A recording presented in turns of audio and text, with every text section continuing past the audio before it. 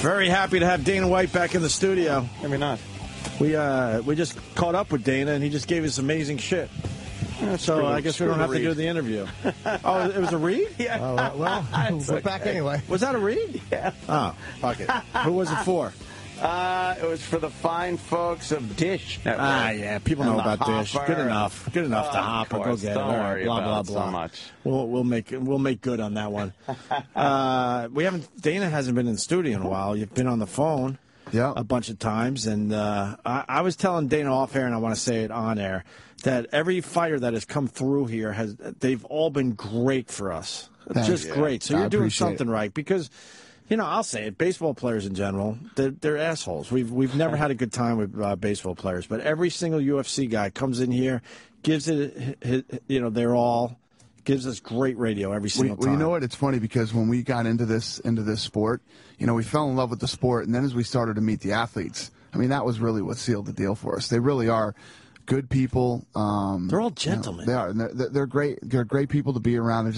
They really are. Right. The funny thing is there's so many misconceptions about the guys, in the old days, but when you meet them, you would never expect these guys. Not at all. They're great. Yeah. I mean, we're aware that they can rip our heads off, but right. Besides that, they're unbelievable. The last time I saw you was I went to the Silva fight, and I saw you there, and what a fucking... I've never been so shocked in my life at what happened. Crazy, wasn't it? It was. You think you can't be surprised by anything, and I literally stood there with my fucking mouth open. But we were talking about that before the show, too, because someone was in here and said a lot of the fighters said that he had a shot against Silva. Well, Chael had said that to me. Right. Oh, you were the one who said it. Yeah. Okay, right. But you said that Chael said a bunch of the other fighters were also saying, don't assume that Silva's got this. Chael said that to me. We saw each other in the restroom, and after complimenting each other like men will do, I said, I was like, "What do you think?" And he goes, "I'm picking Weidman." And he goes, "And a lot of the fighters are picking Weidman." Right. And I had asked Dana about that. I said like, "Hey, Chael," said that a lot of the fighters are picking Weidman. Now, do you think they're picking him, or is that like? And what I was saying was, do you think that these are guys who have lost to him or don't like him, just kind of want to see? I was wondering if it was more wishful thinking than anything. You thought I had heard about some internet conspiracy thing, which I had not heard.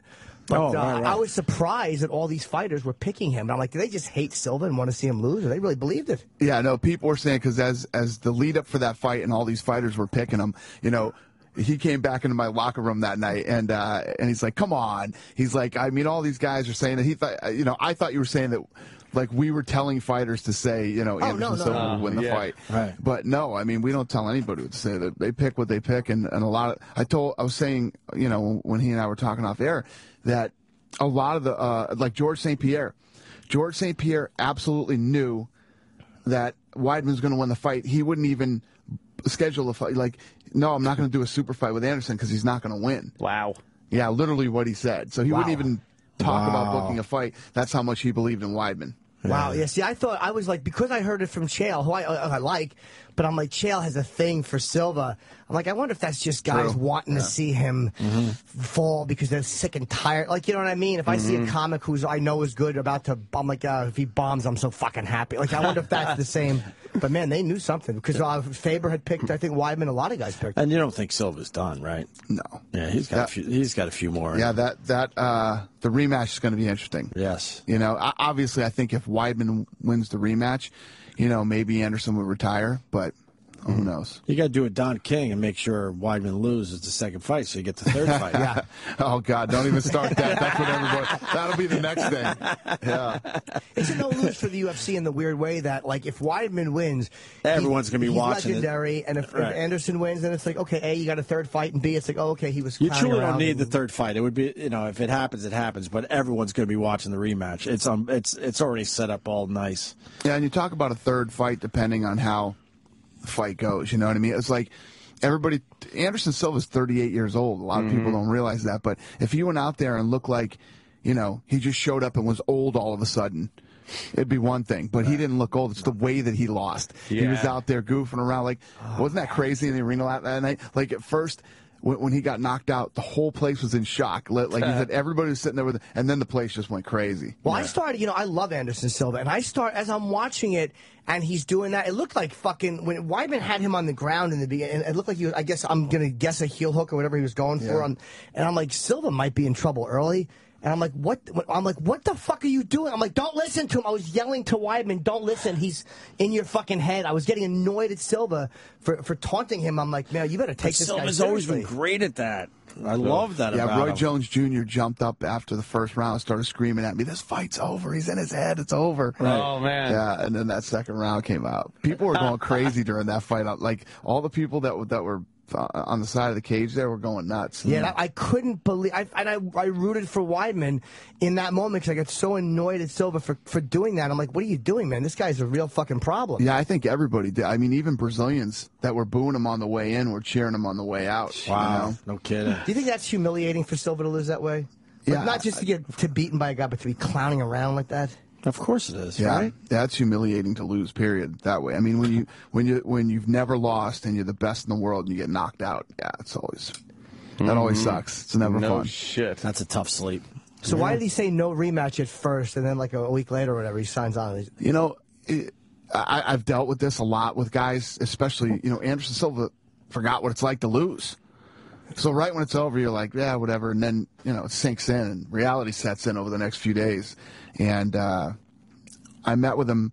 He fought Saturday. I met with him again on Thursday, and he was very ready to fight again. Oh, really? Oh, yeah. You don't want to go out that way. No way. No way. You got to go and give it another shot. I was asking Dana off air about A-Rod. And he started telling me a pretty great story, and I said, stop. I want to hear the rest of it on air. I just asked you about A-Rod and what's going on with him, and then you said that he's like, what? I didn't want to put words in your mouth. I said A-Rod's my man. He always will be, man. Yeah. And I'm a Red Sox fan. It's not a Yankees thing, but I was diagnosed with Meniere's disease, which is basically nerve damage to your inner ear. How do you get that? Did you just born with it? No, or? you get it from being punched. You get it from being punched. You get it from a lot of cops and military guys get it from shooting and the loud noise from shooting. A lot of rock stars get it, and guys that are in bands get it. It's basically you do damage to that nerve, and what it does is the nerve starts telling the brain that you're moving when you're not. And when you get these attacks, you literally, I'm telling you, you go down like you got shot by a fucking sniper, man. It's crazy. You go feel down. Nauseous or how you puke. You puke. If you don't close your eyes and get in a dark room, you will puke your brains out. Oh, is it like being like a dizzy feeling? Yeah, no, it's vertical. You start spinning. The room starts spinning. Oh my God, radio guys! Like your worst. I betcha. I'm turning down my headphones. The worst. It's the worst thing you could ever imagine. A lot of people commit suicide to get it. Wow. Jesus. Yeah, it's real bad. So there's no cure for it. There's no cure. They try to do things. There's a surgery where they can put a stent in there, and I did that surgery. We saw the video. Yeah. That video was horrific. There's a surgery where they go. Though? It's basically brain surgery, is what it is. They drill through your skull, get inside there, and they insert this tube. And there's another one where they go even deeper, and they cut the nerve itself, and you have to learn how to walk again. Jeez. After they cut that nerve. Oh my God! Now they didn't cut the nerve for you. No, I didn't cut the nerve. I went for the stent, and it actually made me worse. I went from having attacks every once in a while to having attacks every day, and then it also gave me tinnitus. And tinnitus is the constant loud ringing of the ear. Your ear just rings really loud all the time. I had that. That's terrible. I've gotten that. I've gotten the woozy thing too. Really? I've definitely gotten that. Where when sober? Exactly. Oh no! See, no, it was from constantly drinking. Wait a minute. Sorry. No, I've gotten that before. Where I'll be working on something, working on some equipment in the downstairs, and I'll have to go like this, maybe turn sideways, and totally disoriented, where you're completely spun around. You got to shut your eyes, go look up, straighten your head out, and then it's gone. But not totally gone, just still a little woozy. That could be, symptoms of it coming out. How long ago? When's the last time you had? Listen to me talking to him like I'm a doctor. So when was the last time you had these things? This happened for years and years and years, on and off. Oh, really? Yeah. It's terrible. It could be, but when you get this, you're down for hours. Some people are down for days sometimes. Whoa, okay. Yeah, when I would get an attack, I'd be down for 9-10 hours. Oh, wow. Yeah. At what point after surgery did you realize, oh my God, it didn't work? How long did it take you to realize, fuck, it made it worse? A couple months. Oh, a while later, okay. Yeah, well, no, I knew I was, because after that surgery, recovering from that is brutal. I literally did that surgery, flew home the next morning, and then flew to Chicago for the UFC on Fox Chicago fight. So I kept right on going. Well, you hit it pretty well because your work ethic everyone knows about. So I can't imagine you being down and out for 9 hours. I was toughing through it. But my life, the year after that happened to me, my life was so different. I literally couldn't do anything, man. I was just down and out. I didn't work out for over a year. Damn. Wow. Yeah, it was driving me crazy. So I was literally at the point where I'd just given up, and I said, this is going to be the rest of my life. This is my life now. Brutal. My quality of life is over. It's just not ever going to be what it was before. So I get a call from A-Rod, and Kobe Bryant had sent him out to Dusseldorf, Germany, his knee and back. They do this stuff out there where they take your blood, and they do what's called spinning. And I'm no doctor, so I can't really explain exactly what they do. But they take your blood, they incubate it, they spin it, and then they inject it back into you 10 hours later. And I got the injection on Sunday. I flew back to Vegas from Germany, and that was Sunday. I landed. I went to bed. Got up. I had to fly to Stanford. I spoke at their business school on Monday, and I didn't really feel any different. Flew back home, worked a little, went to bed, woke up Tuesday morning, and felt like fucking Superman. Jesus. I'm not kidding you, man. I felt like I could fly to work. I could have flew to work that Tuesday. And from that day on to right now, my life has been exactly the same as it was before I had the surgery. How long ago was this that you got it, the final? I've had, so what happens is when you fly out there, they take so much blood. It's funny because they're sitting there and they're like, do you have a problem, giving blood or whatever? I said, no, it doesn't bother me at all. So I'm sitting there, the girl sticks the needle in me. I'm like, God damn, that hurt. This chick doesn't know what she's doing. I look down, they got a Slurpee straw in my friggin' arm. The needle is so big, and the blood just flies out of your arm. And they literally fill up 3 Fiji bottles, that size. Right. Full of blood. And it literally takes, 30 seconds to fill this whole thing up. They bandage your arm up. I had a huge bruise. This whole inside of my arm became, yellow, black, and blue and purple, and then you go hang out in your hotel, kick around Dusseldorf, Germany for 10 hours, and you go back and they give you the shot. And wait, now they incubate some of your blood, obviously not all of it, but they just take that much of your blood and they incubate it and they do something to it. All of it, because they end up making, with the blood they take, they end up making 2 shots. It concentrates down to a certain to 2 little shots, to 2 shots, super shots. Man. Yeah. And what's in those shots? Just your blood? Yeah, your blood and. I can't remember what it's called. I'll get you the book. Yeah, I'll get you the book so you can check it out. But because now Jimmy wants this done. Well, here's the thing. The thing is, here's their philosophy out there, is that as we get older, everything that we have, including some of these diseases that are out there, like Parkinson's and other things, are due to inflammation. Inflammation is what starts to break us down, from arthritis to joint pain to even, they said, what was giving me the attacks with the nerve was inflammation. Inflammation starts to get the nerve irritated. Jeez. And it's just, I'm telling you guys, it's amazing. So the crazy part about this is you have to be referred to these guys. You can't just go out there. You have to be referred. So A-Rod refers me.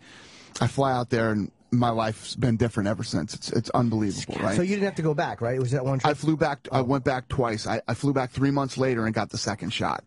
So I did 2 shots. I did the first one, flew back 3 months later, and got the second one. Oh, when they incubate it down to 2 shots, and they hold one for 3 months? Exactly. Oh, they don't give you both. Yeah. Okay. And the blood that they do is good for 6 months. Mm-hmm. So you got 6 months to get back there to get the second shot.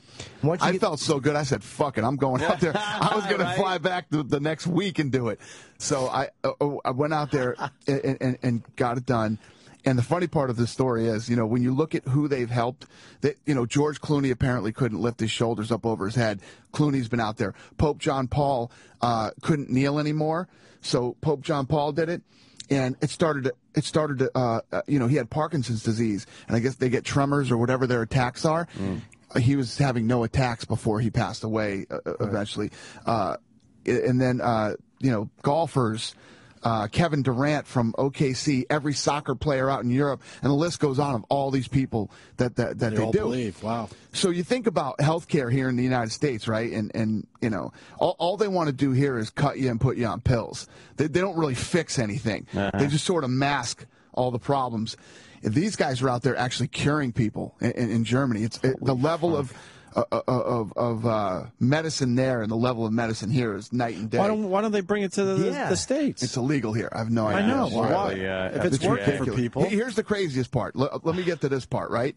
So Clooney, all these actors and actresses and athletes and all these people, the one thing I never asked is, how much does this cost? Right? Sure. I didn't give a shit. I just wanted to get out there, and if this thing was going to work for me, I'm in, right? So I get out there, and the other thing, the attention, you get there, the first day you get there, they do this full MRI of your body, your brain, your spine, everything. And the doctor literally sits with you and goes organ by organ and tells you, you know, what's going on with you and looks at all your stuff. And then I went in and saw an ear, nose, and throat specialist. Then I saw the doctor who does the actual blood work. And I mean, I must have saw 4 doctors, and they spent hours with me over a 2-day period. Oh, man. Right? Yeah, so you're thinking, you know, holy shit. So finally he goes through the whole last thing, and they're about to take my blood, and he says, any other questions? And I'm like, yeah. How much does this cost? What's this going to cost? And he goes, we'll take care of that at the end. I go, I'm kind of curious and would like to know right now. So he says, hold on. He goes in the other room, comes back, 7,500 euros. That's it? That's 10 grand. Yeah. 7,500 euros. That's not so. This isn't something that it's only for the super wealthy can go there and get them. Anybody could do it. Especially anybody who has Meniere's disease. Only people who have Meniere's disease know what it's like to go through it, and anybody would come up with 10 grand. If you had to take a loan out to go get your life back, you would do it. And then, you know, they're helping people with Parkinson's. The first guy I called when I landed in the States was Freddie Roach. I told Freddie Roach, Freddie, I'm telling you, go try this thing, man. I don't know if he's done it, but I set him up to do it. I don't know if he has. So have you had an attack since? No. Nothing? No. Wow, that's I am a miracle. healed, man. I'm like 100%.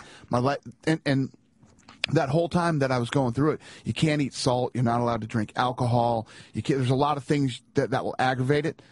I've been eating salt and drinking plenty of alcohol, and I'm good. One last question: do you have to go back to keep it up, or you're good? Yeah. Well, what they said is, you know, obviously, ride this thing. First of all, when I went there, they didn't know if it would help me or not. There wasn't like, oh yeah, this is definitely going to help you. Right. Yeah, they didn't know if it would or not, and they said, but I'll tell you what, we'll give this thing a shot. We'll see how it goes. And they said people that they had you know, done who had Meniere's disease had less than one attack a month after you know, doing this thing. So they don't give you any guarantees. They don't say, oh, this is the magic pill. Yeah. Spend your 7,500 euros and this is going to work. Good for you, we have no idea. We'll see. Good for you. But after your second treatment, do they say, like you said, the first one, they say, okay, you got to come back in 3 months. But after that second one, is there a time frame where they say, now we see how it goes? Now we play it by ear. Just ride it out. If anything starts to happen to you again, call us. We'll get you back in, and we'll do it again. And how much time since your second one? It's been a while now. I don't know how long. Oh, no. It's been 7 or 8 months. So if worst case scenario, if you got to go once or twice a year, you've gotten your life for once or twice a year. No doubt about it. Pretty fucking amazing. It's amazing. And it's annoying that they won't do it here. There's probably some garbage FDA excuse because, like you said, they want to keep you on pills. And if this is wiping stuff out. Not only that, and you can blame the FDA, but you also got to blame all the fucking litigious United States that we have. So the FDA passes this through, it goes through, somebody sues, and now, you know, it's all about that. So they need every little stamp of approval from the FDA so they don't. So go to Germany, enjoy yourself. Exactly. Yeah, seriously. It's true. It's true, man. Plan a little trip. You know, this place is open 7 days a week. They said weekends it's just packed with Americans. Really? Well, everyone is calling. They're like, give us the website, the place. That's amazing. Everyone wants to book a trip. I do. Well, you got to be referred for this one. Yeah, you have to be referred to them. Yeah. And that's the only place in the world they do it? That's the only place I know of, and that's where everybody's going. You know, and there's places here in the United States because people have said, oh, they do the same thing in the United States. No, they don't. Trust me. It's not the same. You think all these actors and athletes are flying to Dusseldorf, Germany, because they're doing the same thing here in the United States. To Beverly Hills somewhere, and that ain't happening. But that's what they're doing. So what's happening now is this place in Germany is opening all these places. They have a place in Beverly Hills. So you go to the place in Beverly Hills, they do all the testing there. They test you, they do all the MRIs, and then they fly you to Dusseldorf to do the shots. So you don't have to do all that, all that stuff there. Did Kobe and A-Rod get this done? For their injuries? Yeah, tons of guys have. And did it make A-Rod hit the ball better? Well, no, it's not about hitting the ball better. It's about his knee and his back were messed up. Right. Yeah, and that's what these guys specialize in. That's what they really do. They're joint and bones and things like that is what they do. In general. Yeah. But as they continue to do more studies, they're finding out that inflammation is the cause to a lot of our problems as we get older. So how do we knock down our inflammation? You fly to Dusseldorf. But there's nothing else we could do with supplements or anything else we could do now? I don't think so. It's part of the human structure as we start to get older. Yep. Right. That's what happens to us. We start to. Wow. I'm emotionally inflamed. Yeah, Rogan's going. Rogan's got back problems, and Rogan's going out there. I got him set up. It works on apes. He's trying to have the hair on. He wants to have his arms raised. Human length. The fucking savage. I watch him walk around with his chain wallet, and I'm like, am I competing genetically with him? This guy, I know. Horrifying. Fucking Joe is the best, man. We love Joe, man. Totally. He's fucking great. I'm seeing him doing his podcast. You see his show now? His show just aired with the Bigfoot last Wednesday Thursday, right? Is it Thursday night? On Sci-Fi. 1.3 million viewers. His first episode. Yeah, a lot of UFC people. So his second episode airs this week. Yeah, he's a blast. And he's a really good talker. Like I listen to his podcast or when he calls it. And phoners are hard to do. And Joe is just a good talker about whatever you want to discuss. He's really great on the phone. And absolutely. When I say good talker, I don't mean good bullshitter. I mean he's just a great conversationalist. Yeah. Right? As opposed to me, who just stopped the show by making really an unimportant observation. You'll have fun with his podcast. I love his podcast. He's going to try to get you high, though. Nah, he knows I don't. Yeah. You know what I mean? He's going to try, though. He did it to me. He did it to me too. Really? First time in I couldn't even tell you 15 years, I think. Yeah. And he's blowing smoke in my face, and I finally took a baby hit. I'm not gonna overplay this. I took a baby hit, but it set me off. I was like, wow, this isn't bad. I don't mind this. What do you like high? I can't picture Dana White high. I don't know. I'm never high. He's trying. He says, "I have the cure for your Meniere's disease right here." Yeah, I'm sure. Yeah, I'm sure that's going to make me feel wonderful. So you got the big press conference at 1:00 today, man. Yeah. Is all those guys going to be there? Yeah. We yesterday we were in L.A. yesterday afternoon, and basically we're doing this world tour because never in the history since we've owned the UFC has the end of the year been so badass. This Saturday night on pay-per-view is the Korean Zombie versus Jose Aldo. That fight. That's going to be a great fight. Where's that taking place? Down in Brazil. Oh, okay. Then we got Ben Henderson. Coming up after that is at the end of August is Ben Henderson versus Anthony Pettis. Then we have Jones versus Gustafsson.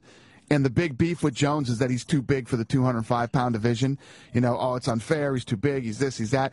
Gustafsson's an inch bigger than he is. Wow. So there you go. Jeez.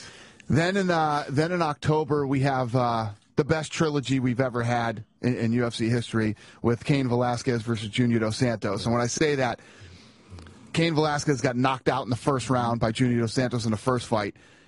Cain annihilated Junior Dos Santos in that second fight, and now here comes the third fight. Although I'll say for that second fight, I was amazed because I think Cain won 5 rounds to none.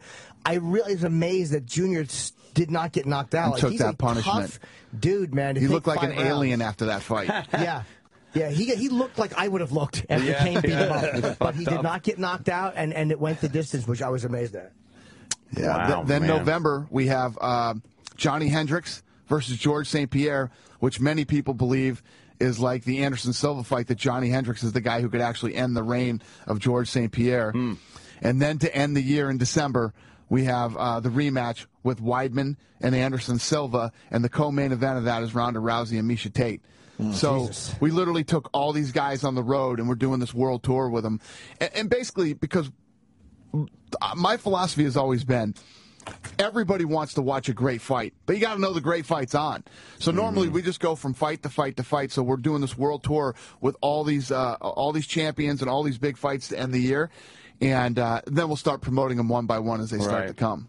You had a good night on Fox, I thought, too, with fucking Demetrius. How awesome was that fight? Those fucking flyweights are just so unbelievably entertaining. Yeah, and how about he broke the record. That was the latest finish ever in a title fight in UFC history. So how much time was in the 5th round? There was a minute something left, and he had just got his nose blasted in the 4th round. You see that? His nose was just smashed, and he could have just rode out that 5th round. He goes for an arm bar with a guy who's super dangerous, and getting in that position with a minute something left is pretty ballsy. Yeah, so he pulls off the submission. And the Rory McDonald fight. Who I love Rory McDonald because I truly think he looks like a psychopath. He's a frightening guy, and him against Jake was not. It wasn't the most exciting fight, but it was like Rogan pointed out, because two guys were being a little overcautious and respecting each other too much. Neither one wanted to commit and get fucking pummeled. See, I disagree with that. What happened that night was Ellenberger wasn't on. He didn't do anything to try to win that fight. He threw 5 punches in the first 2 rounds. Wow. Yeah. Oh. So the 3rd round, he tried to push it a little bit more. He didn't do anything, and then Rory didn't do anything to try to take advantage of the fact that Ellenberger basically didn't show up that night. Do you think Rory was just trying to outpoint him, knowing he had the fight? Yeah, he knew he could stay on the outside and pick him apart and win an easy fight, and that shit drives me crazy. Oh yeah, do you think Hendricks has, I know Johnny. It's like I like him. He's a big fucking left hand. But it seems like against St. Pierre, man, it's almost like when you get into the thing where you have one thing that everybody looks for. Which is like Dan Henderson, as great as he is, has that right hand that everybody looks for, or Fedor had that big right. It seems like it's hard for those guys to become champion because everybody, like with Roy Nelson recently, that giant overhand right is coming, and if you can avoid that. Well, I think the difference in this fight is that the biggest problem that people have with George St. Pierre is wrestling, and this kid is a great wrestler. And you remember the Condit fight? The Condit fight was sick. That was a fucking an amazing fight. Unbelievable. And that's the way Johnny Hendricks fights. There's going to be, they asked yesterday at the press conference in L.A., they asked Johnny Hendricks, well, with this Rory McDonald thing that happened over the weekend, George St. Pierre fights the same exact way. He uses that jab, and his length, what are you going to do about it? And he goes, well, let me tell you what. The difference between, what you saw last Saturday and what you'll see in my fight is I'll take a jab all day long to land that big right hand. You know what I mean? He's saying every time George St. Pierre throws, he's going to blast away. And then if they start wrestling, he's a great wrestler too. So that is a fun fight. Were you surprised I was very surprised that Nelson lost the way he did. He was outpointed. You can't knock him out.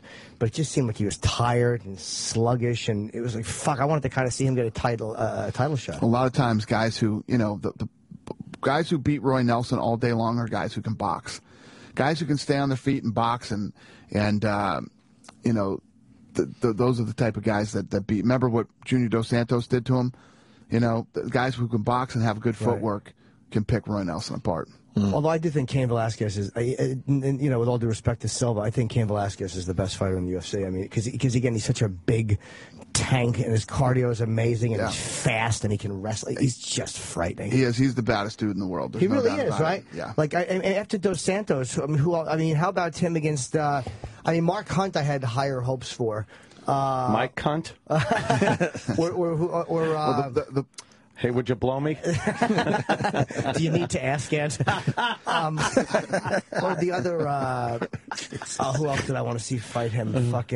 Cormier, Daniel Cormier. Yeah, Cain Velasquez is one of these guys that when he gets you down on the ground, all he does is just keeps imposing his will and just doing damage, man. He doesn't stop. He just keeps going until he smashes you and you quit. Well, I think that the fights you have coming up are absolutely amazing, and I'm probably going to go to this thing today. Are you really? I think so. Yeah, it's at the Beacon. You should mention it. It's at the Beacon Theater. It's open to the public, too. Beacon Theater. And at I think 1 o'clock. Yes, 1 p.m. The big press conference. Who's going to be there today? Let me see. It's going to be obviously Dana. John Jones will be there. Kane.